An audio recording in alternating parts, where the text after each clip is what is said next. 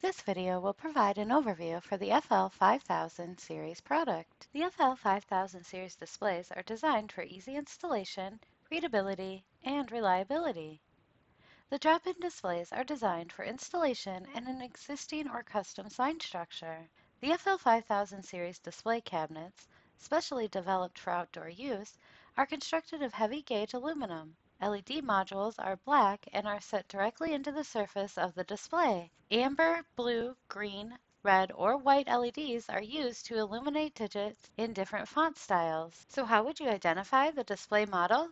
This can be done by locating the model number, which is listed on a label located inside the display. The display model numbers are defined as follows. The first two sections showing FL-5000 is the product series. The section for HH will identify the digit height in inches. The R could be an A, a B, a G, an R, or a W, which would represent the color of the display. And the DI section just defines it as a drop-in. Before installing or servicing, here are some important things to make note of. Only qualified individuals should perform power and signal routing to the display and termination at the display. Daktronics engineering staff must approve all proposed changes or the warranty will be void.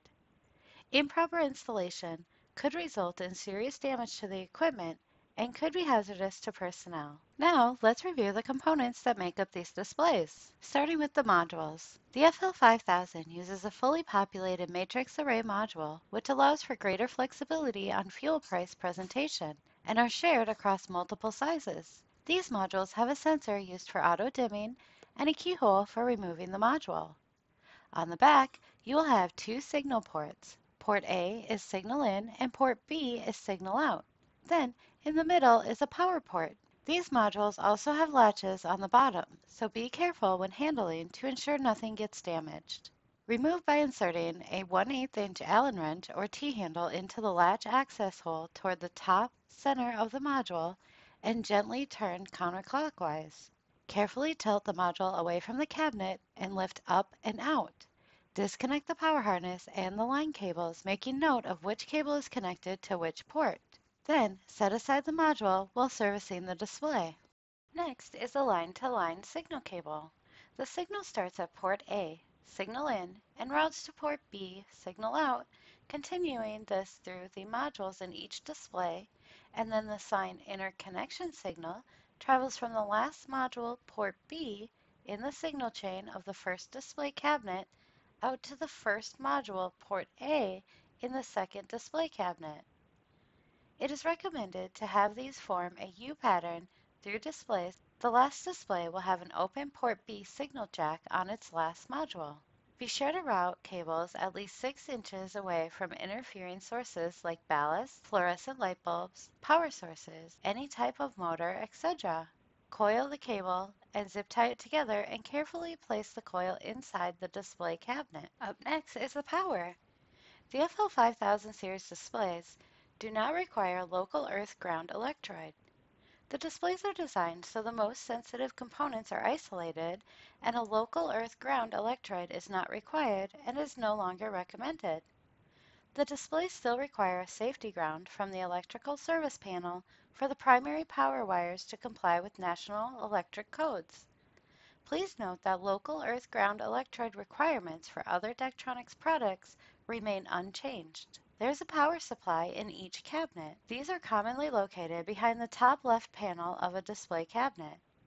To replace, once inside the cabinet, use a 5/16 inch nut driver to loosen the nut securing the power termination cover shown here. Slide the cover to the right and lift it off the keyhole.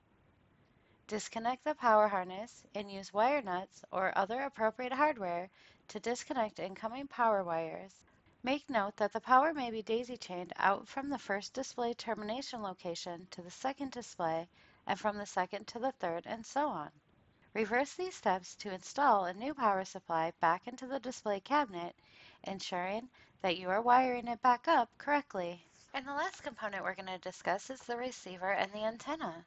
For the communication, there will be a receiver inside the display and an antenna on the display as well.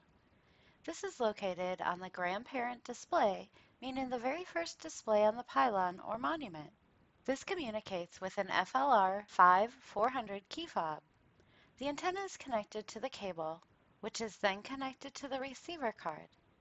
The receiver card then has a 4-pin to 4-pin line connector cable connecting to the first module in the display. The key fob that is used to communicate with the displays can update prices as well as configuring fonts or setting formats and many more things. These price displays are capable of showing tens digit, meaning we can show up to $19.99 for a price. The multiple font choices provide options to match brand image or personal preferences. We will go more in depth on the control in another video covering the FL5000 communication method.